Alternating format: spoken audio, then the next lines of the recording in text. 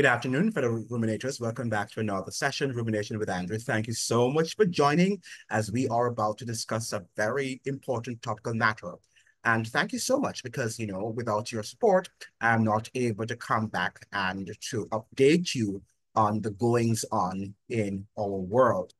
Now, this morning, I would like to talk about, did I say afternoon, morning, whatever it is in your neck of the woods? Because I know that, that my videos are sent globally and people in England and other parts of the world might be watching and their time zones are different from what might be in my time zone. So welcome to one and all. Now, it is interesting. I just want to speak briefly on some strange developments that are unfolding in the Caribbean and Latin American region. We can see that our region is being transformed, as it were, and we began, with a bang in January. Was it January or February, early February, when we had the United States Secretary of State Anthony Blinken rather, meeting with Jamaican officials, right, and also other officials from Barbados. Well, it was the Barbadian Prime Minister, Mia Mottley, and we also had Dr. Gonzalez from St. Vincent and the Grenadines about solving the Haitian situation, the gangs in Haiti.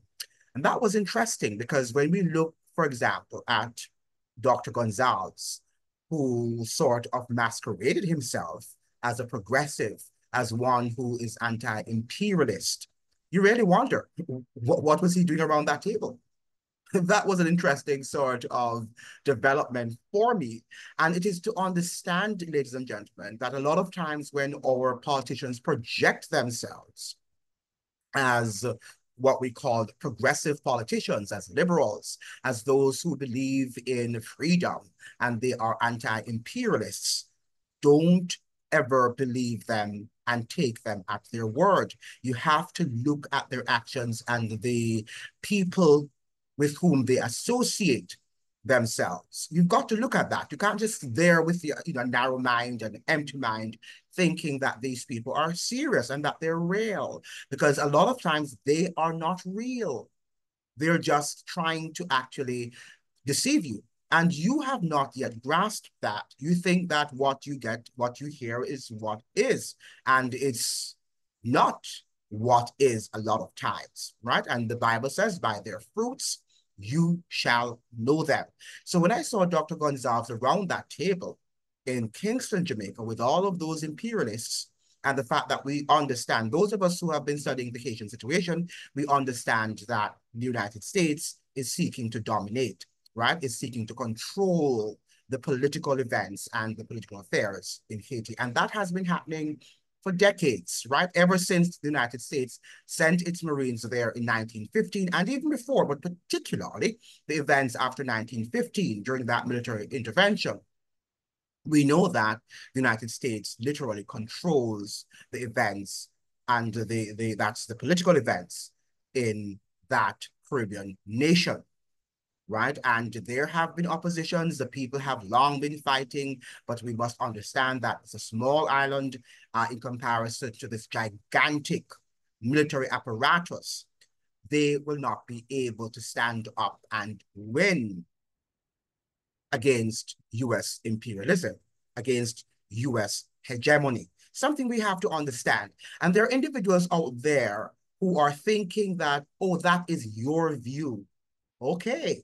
Now, if you don't read, and if you don't read broadly and widely, and if you're just looking at what the mainstream media houses are saying, yes, you will think that that's my view. But if you should get some books and read them and try to understand and to look at what is happening, the realities, then you'll see that it's not just my view, it is the truth. Right? It is the truth. And truths are absolute. Don't let anybody fool you that, it's subjective, it is relative. Maybe your journey to arriving at the truths may mean that you need to look at many views. But at the end of the day, the truth is the truth. And we cannot think here that the whole Haitian crisis is only due to the fact that Haiti is poor. and there is no context for its poverty. And there we believe that these people are inferior, they can't run their affairs, they do not have the political, you know, dexterity, knowledge, skills to build their economy and to build their country. That is the sort of impression that the mainstream media is giving us. And you believe it. But let's move away from that now. After the whole matter of the Haitian thing and all of the developments into the fact that we have now troops coming from Jamaica. And I understand that's a joint event. You have both soldiers and police. And I'm wondering, what are police doing there, Jamaican police? I mean, we can't even put a dent in our crime. Crime has been a terrible aspect of our reality, of our social and economic reality and political reality in Jamaica for many decades. And our politicians have not been able to solve that crime problem, that crime monster. They have just not been able to do that. But all of a sudden, even though we are branded as the murderous, if not one of the, well, one of the murderous nations, if not the most murderous nation in the world, yet we are sending Jamaican troops and policemen, perhaps women also, to Haiti to solve their problems with gangs. And we have problems with gangs in Jamaica. Now, you let that sink in and try to let me understand the rationale, what logic is behind that sort of thinking and that sort of decision. I don't know. Perhaps you are brighter than me, you're thinking, you're a deep thinker. I am not. But it doesn't make any sense. It cannot make any sense that we have our people being murdered daily. Jamaicans are being murdered and slaughtered by gang members, right?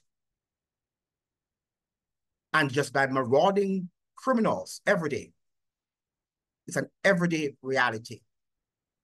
And yet still, we are able to send troops. I think I read you an article from Michael Abrahams the other day when he said Jamaica is a sinking ship. And he mentioned that there was about 70 or 73 murders committed in 3 weeks in Jamaica. In 3 weeks of a population, out of a population of 3 million people, you had 73 murders committed in 3 weeks, just in 3 weeks in Jamaica. But to you, that's nothing. It's the norm because we're living in a democracy. And in democracies, you have to have some killings. Murders are what should be the norm in a democracy. You must not you must not feel a sense of security in your individual space. Because once we can go every 5 years to elect another prime minister, that is all we need for democracy. And we can chat on talk show hosts and chat a lot of nonsense, right? Then that is the hallmark of what a democracy should be and is. And Jamaicans, even those who say that they are educated, are finding themselves being deceived by that sort of false doctrine, right? How can Jamaica be a democracy when we don't even know what is happening with the IMF, right? We don't know. We're just hearing, pieces of information here and there. But nobody is doing any investigative analysis in terms of what is the status with the International Monetary Fund, the IMF, right? Nobody has really analyzed objectively Dr. Nigel Clarke's stewardship of that IMF agreement that he actually inherited from Audley Shaw in 2018. Nobody is talking about that. Those are 6 years of our lives, people. 6 years of the Jamaican economic life that Dr. Nigel Clarke was shepherding, I should say. Right? 6 years of the Jamaican economic life. And you're telling me that, oh, he's getting up to go. It's nothing, right? He saw the opportunity and he has to go. Right? But what is the status of that agreement? Can we have some light on that? Other than he has shepherded and he has been a great steward of the Jamaican economy and or macroeconomics, and we can stand up the shocks. Now, talk about external shocks. He's suggesting that we can stand up and, to economic shocks. At the end of the day, we had a Hurricane Beryl, and there were crises. And I think there are still crises.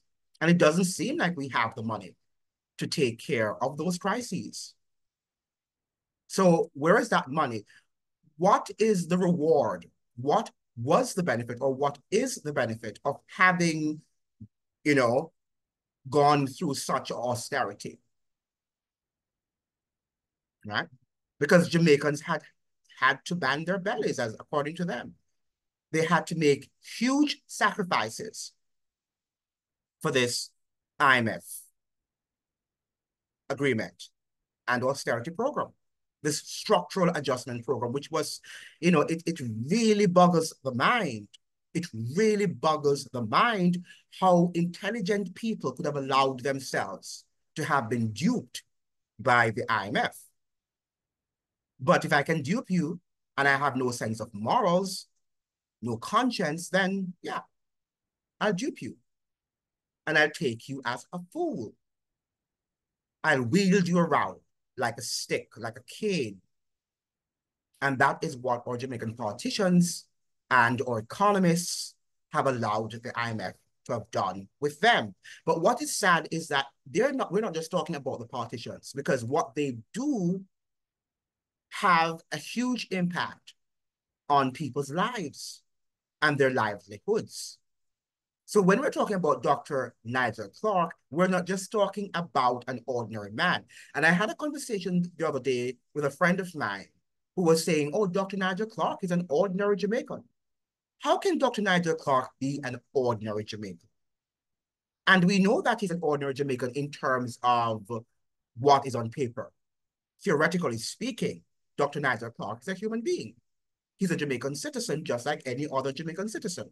But when we look at his social and economic status, he is not an ordinary Jamaican. He is the Minister of Finance. He is the one steering the economic machinery. And if he does not do a good job of steering, of shepherding that machinery, the entire nation can collapse. In fact, I would argue that even though we have also on paper that the prime minister is in terms of rank, he's the highest in rank because he's the head.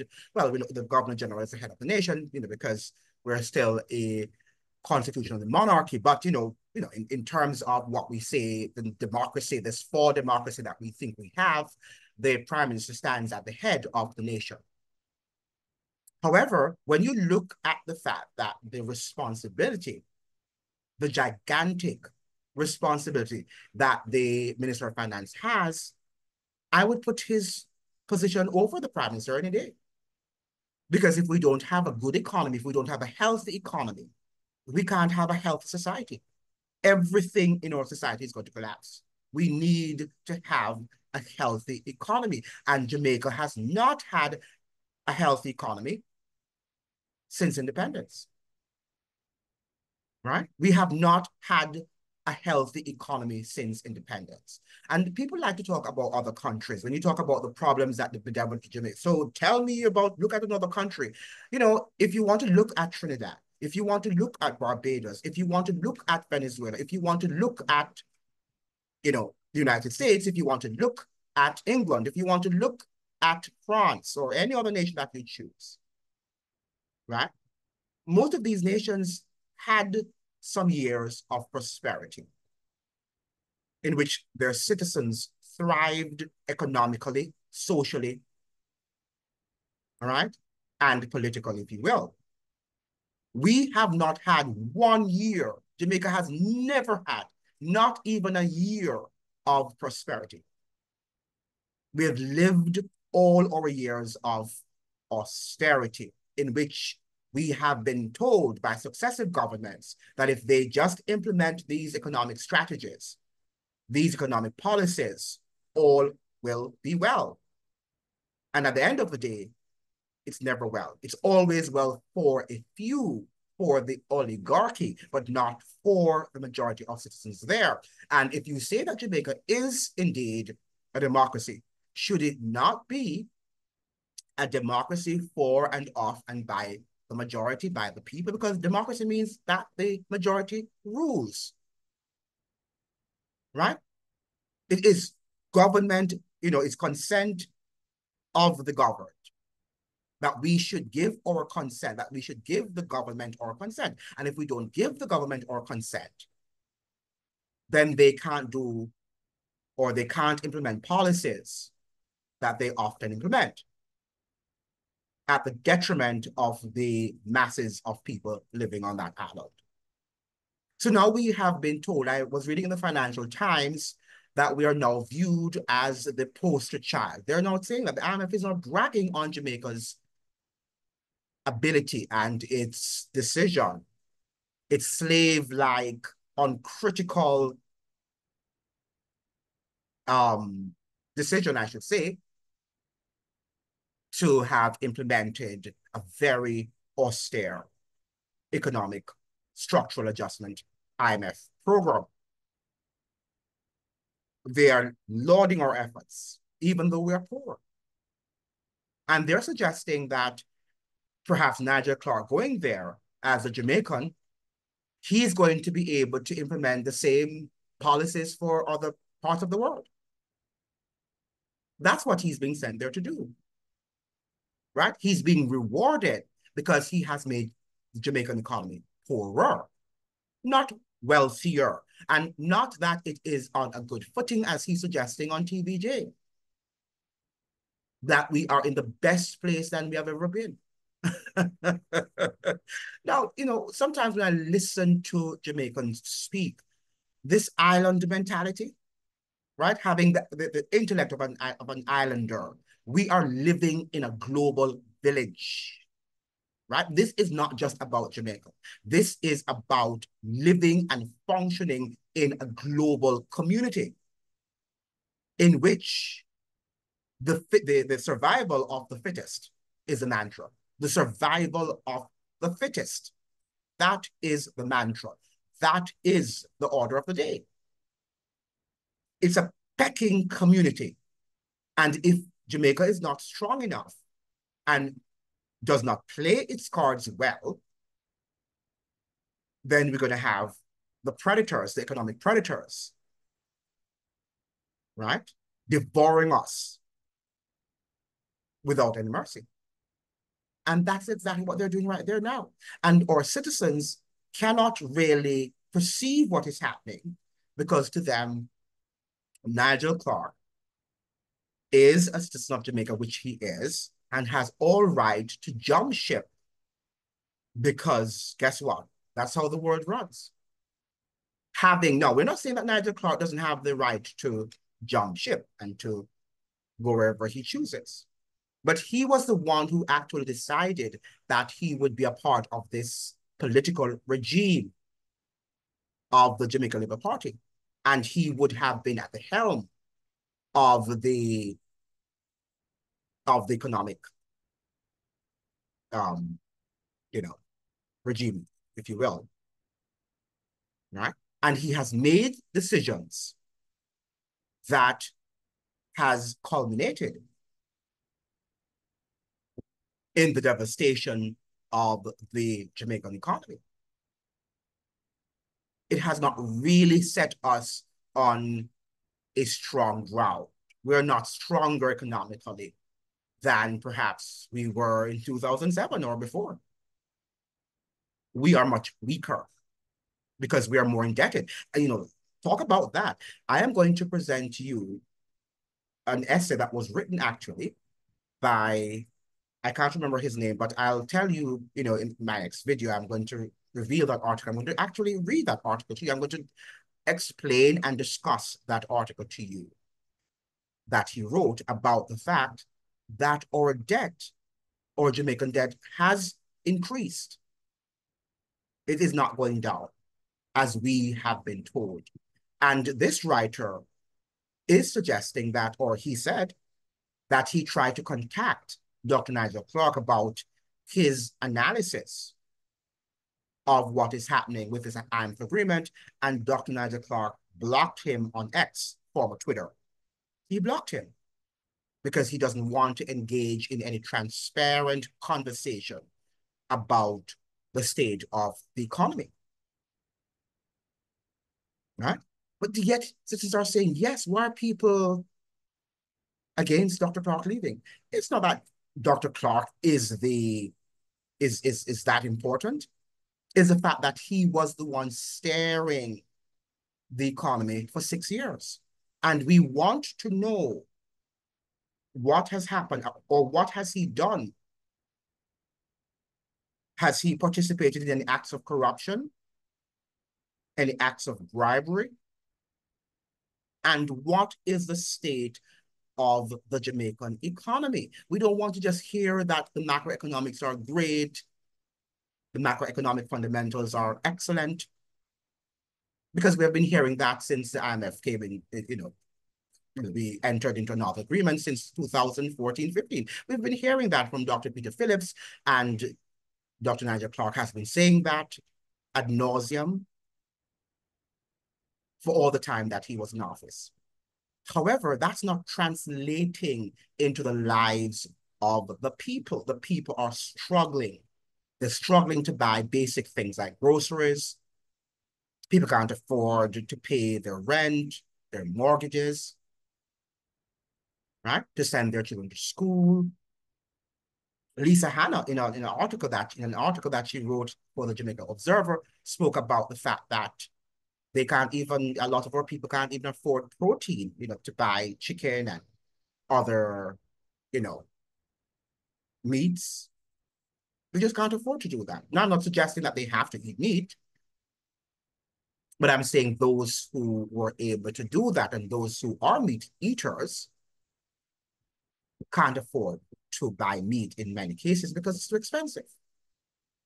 Even a loaf of bread, that's a basic carbohydrate, is far expensive for the typical Jamaican. I was watching a video on TikTok, and it was such a lady there, vendor was telling us that people come and buy a slice of bread, and that sort of thing that we say, 2 slices of bread, and the cost that she said, that she actually intimated, was something that is unbelievable, right? For a poor country like Jamaica. Now, if we do not deal with these economic inequities, how do we think we're going to live in peace? How do we think we're going to live as a law-abiding society? Let's not even talk about that, because people say we're a democracy, and in every indicator in terms of law and order, Jamaica is going to be ranked second to last, right? If not last, because we are a lawless society. We are a lawless society, yet we are this great democracy. We are this great democracy that the world needs to copy, right? And that is why Dr. The famous professor there at Harvard University, Professor Orlando Patterson, his book is actually titled Jamaica, the Confounding Island, because it's really a confounding island. But it's not really confounding. I think that if Professor Orlando Patterson was truthful to himself, he would have said that there's nothing that is really confounding about it. It's that this is what it is. It is a slave plantation, right? But he didn't want to say that because that would not have been diplomatically correct, right? He has to present himself as this sophisticated professor who is not able to declare what is what, and to say something for what it really stands for, right? We are confusing ourselves. We continue to confuse ourselves at the detriment of many generations to come because we have not dealt well with the economy. This is an ongoing matter from 1962. And I was reading an article yesterday and I realized that Jamaica became a member of the IMF, the International Monetary Fund, in 1963, 1 year after independence. And, I'd like to one day come on here and talk about the history of the IMF in Jamaica, because something that we don't know and we have to educate ourselves about. I think we just hear things here, we read an article here and there, but we have to put things together. We cannot synthesize, and that's the problem. That many of us are unable to synthesize information. We're not able to pull information together and say, this is the view now. And this is what I want to say too. One of the reasons Jamaica is not doing well is because we have too many different views. And I can imagine when people go into boardrooms and decision-making rooms, they just have all of these views and we cannot really, synthesize these views and say, what really should we do? We are indecisive because of these views that are suffocating, I should say, or development, stunting or development, because everybody there is bright, especially if they have a degree. They're all bright and they know, and a lot of times they don't know anything. They haven't read enough.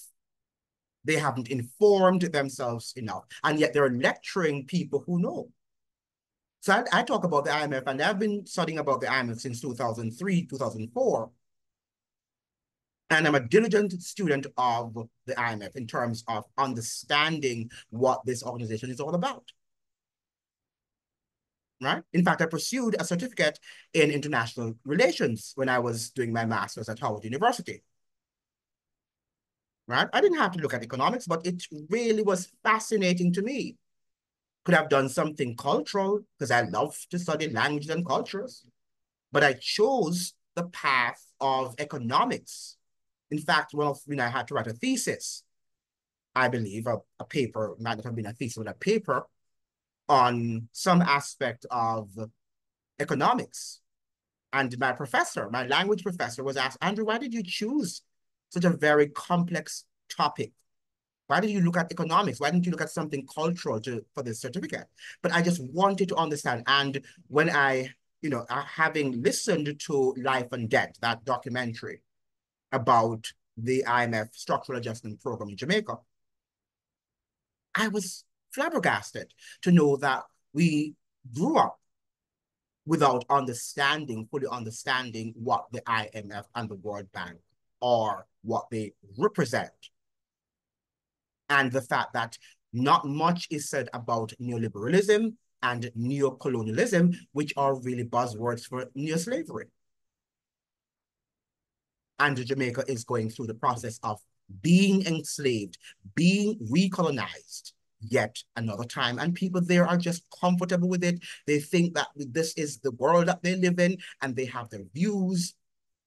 And those of us who are sounding the alarm, we're not listening to other views because there's no absolute views. And, truth is absolute. And I would encourage all of you there to study what is truth. And truth does not only have to deal with spiritual affairs.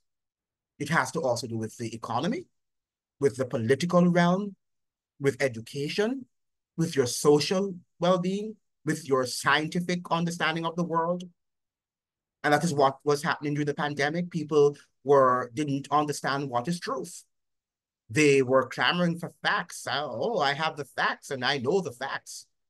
Yes, we should try to, compile the facts before we come to a real understanding of what is truth. But we have to ask God for what is truth.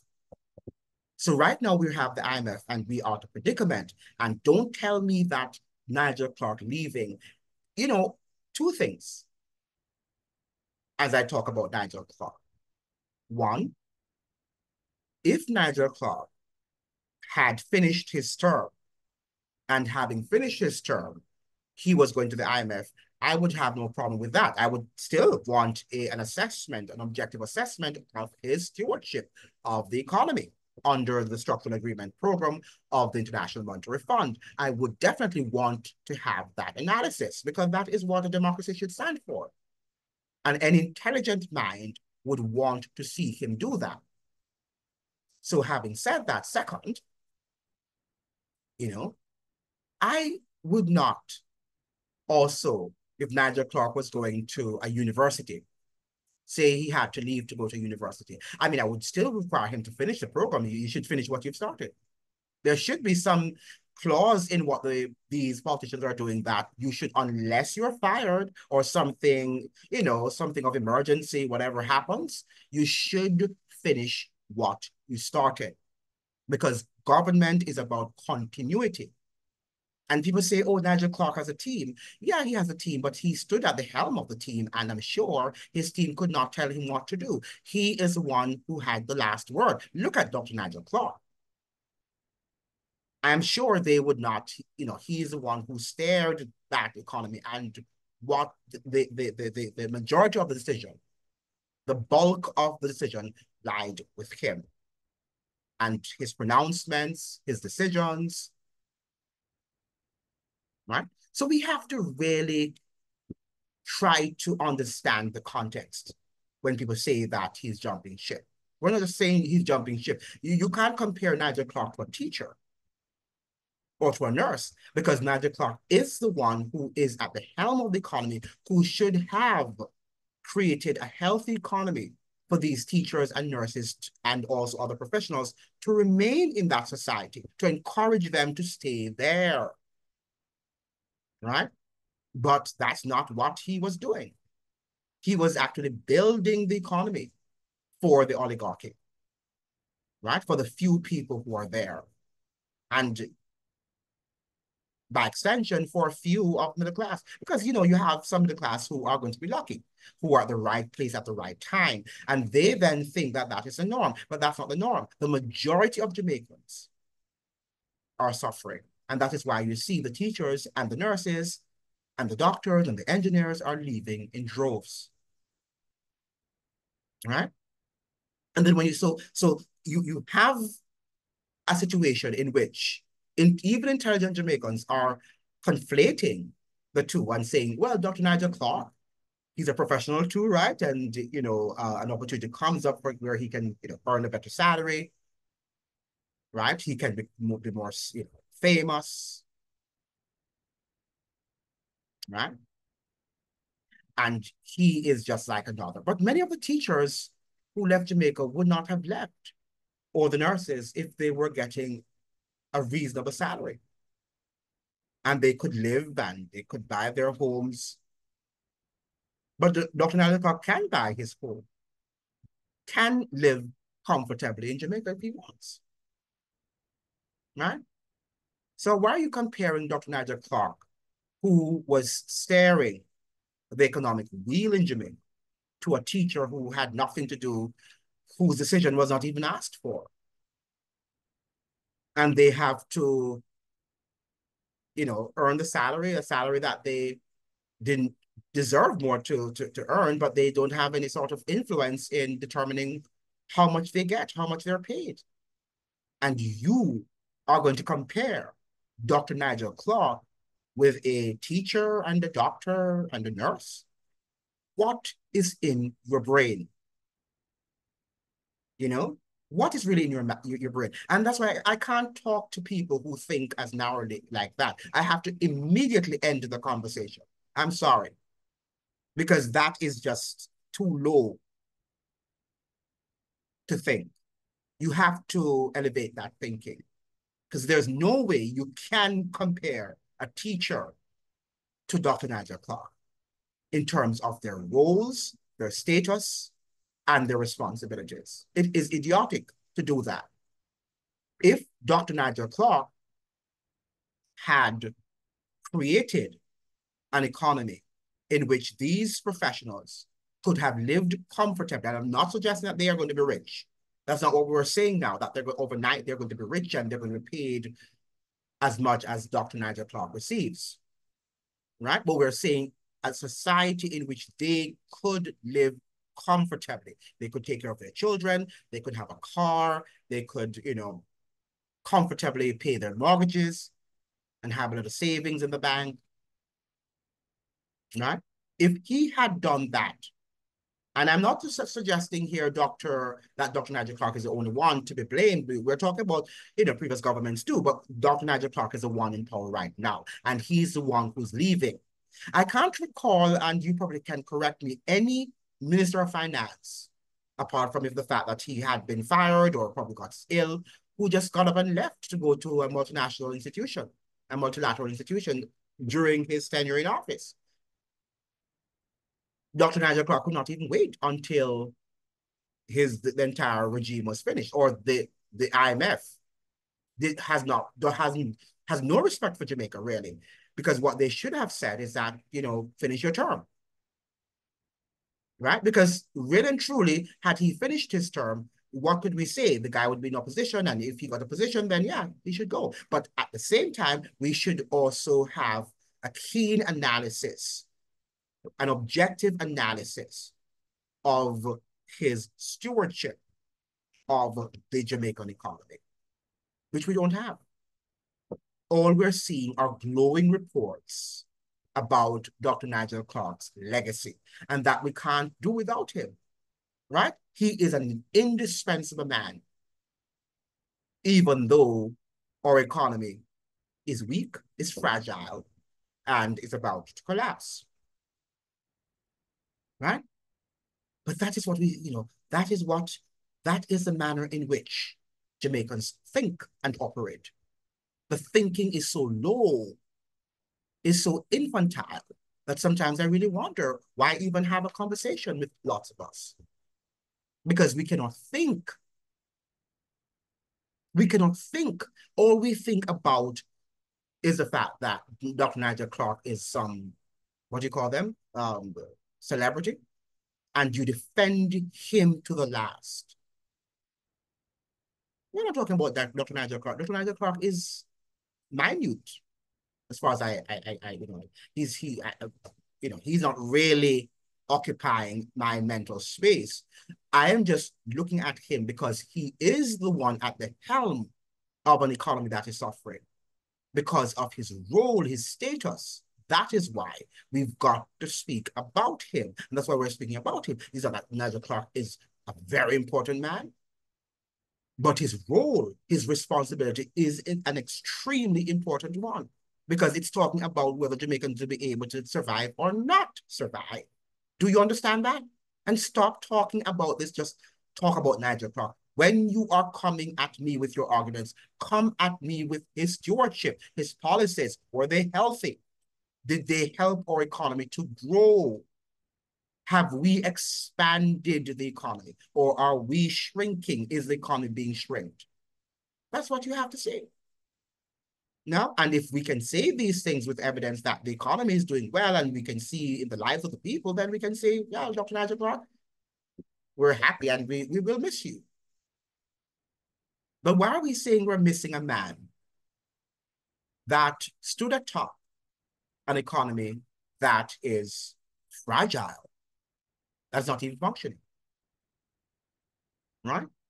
And these are the progressive personalities, characters of which we speak, right? He's a progressive person. Now, we see now that another interesting development, as we say that Jamaicans have sent their troops to Haiti and police officers. I don't know what the police officers are going to do in a country like that. We can't. The police in Jamaica cannot even control the gangs in Jamaica. So how are they going to control the gangs in Haiti, who have very powerful weapons coming from the United States? More powerful than perhaps they have even ever seen and have been exposed to. It is weird. These are some bizarre developments that I can't really grasp. I look at them, but I say, Lord, what really is happening behind the scenes? Because it does not make any sense. It's not logical. I mean, it's not rational. And I am a rational, intelligent being.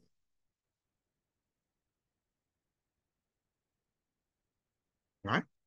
I don't know. Why are we there when we have serious problems with national security? Hmm? But it's to tell you that our government is not transparent, that our government is also not democratic, right? We should thank God for the democratic institutions we have and the freedom of religion, and at least we can move around. But we move around, but we also move around at our own peril, because we don't know from day to day as we move around in that country if we are going to be the next victim of crime and violence. Jamaicans just don't know. So even though they have that freedom of mobility, but their lives can be snuffed out at any given moment, at any given second, right? But yet still we are happy in that sort of, you know, for democracy. It's a forced democracy. It's not really a democracy, right? Not because we vote every, in fact, people are saying we vote every 5 years, but what is the percentage of people who are voting now? People, we are suffering from voter apathy. That even Prime Ministers, uh, Patterson, PJ Patterson, and Golding, former Prime Ministers of Jamaica, have been concerned, have been expressing their concern about voter apathy. Because if people are not voting, if they don't see voting as changing the circumstances in their lives, then, what sort of democracy is that? Right? What sort of democracy is that? So even the false democracy that we have there is fragile,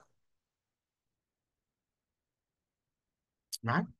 So I don't know. You must tell me what you think is happening, these strange developments. The fact that, the people who we think, look at the Mia Mottleys, she was also praising Dr. Nigel Clarke. So she pretends as if she's also another anti-imperialist. Yet we know that the IMF is an imperialist institution, both the IMF and the World Bank and the IDB, right? They are imperialist institutions used by the US military industrial complex to run countries and to control their resources. She knows that. She's not stupid, but she presents herself as a sheep, as a, she is really a wolf in sheep clothing, but she does present herself as a sheep, right? Someone who is standing up to US and other forms of imperialism, but she's not. She's not. Because why would she be praising Dr. Nigel Clarke for going to an imperialist institution, to work for an imperialist institution? Well, some would argue that he's going there to represent us and to perhaps reduce the imperialism. Dr. Nigel Clarke is not able to do that, right? And Dr. Clarke does not present that persona as someone who is willing to do that. To me, he's just someone who does what he's told to do. That is my assessment of Dr. Clarke, right? He's not one who will rock the boat. He does not also behave as one who is very knowledgeable of history. He doesn't have that sort of aura. He doesn't present that sort of persona, right? He doesn't have it. He doesn't have that. He probably is good at putting some maths and to, you know, calculate some figures, punch some numbers, and you praise him for doing that. But a lot of times these are also software that they use, and they have their predetermined statistics, and he just punches some numbers and he tells you, and you say, wow, he's great. And all of these also sophisticated computers and softwares, and they give you all these wonderful, nice looking graphs. Right? And you think that Dr. Clarke went and he actually he drew those graphs, and no, he didn't do anything. He just punched in some numbers, and the graphs are made. But these are predetermined figures. These are predetermined statistics. When you trust him, you think that he actually did it and he's a great mind. He's a great thinker, right? He doesn't really have anything much to do,